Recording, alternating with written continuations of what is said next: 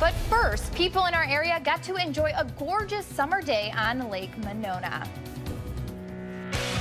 This is News 3 at 10. Tonight's the night of Shake the Lake, and we have a live look from our Edgewater Skycam as the fireworks show is underway on this beautiful summer night in Madison. Yay! Look at those beautiful fireworks. All right, well, hello and thank you for joining us tonight on News 3 at 10. I'm Keely Arthur. It's the second year for the event, and as our Chris Gothner tells us, in addition to more food and music choices, organizers also work to make things go a little smoother. It's one of Madison's newer traditions. Shake the Lake is entering its second year, bringing music, food, and fun to the shores of Lake Monona.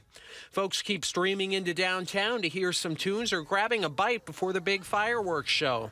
Or, for Bernice Bufford and her friends, doing a little bit of everything in the best seat in the house, the shade. I live in Sun Prairie, Wisconsin, and I come all the way over here every year for the Shaking Lake, which used to be Rhythm and Boom. Last year's inaugural event came with a few traffic issues, so organizers with the Madison Mallards who run Shake the Lake made some changes, hoping to make getting in and out a lot easier. We've worked with all the local ramp owners in town to actually do a pay upon entry instead of exits. We think that's going to really help the flow of traffic after the event tonight and really help people get out of here quicker. But those aren't the only changes for year two. We have a lot more food vendors, so there's more options for people, beer venues, extra staff.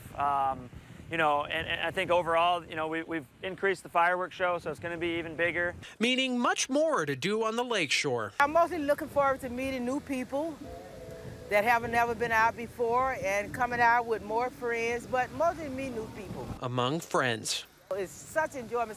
It's so beautiful. The weather's really nice. Go fireworks! In Madison, Chris Gothner, WISC News 3.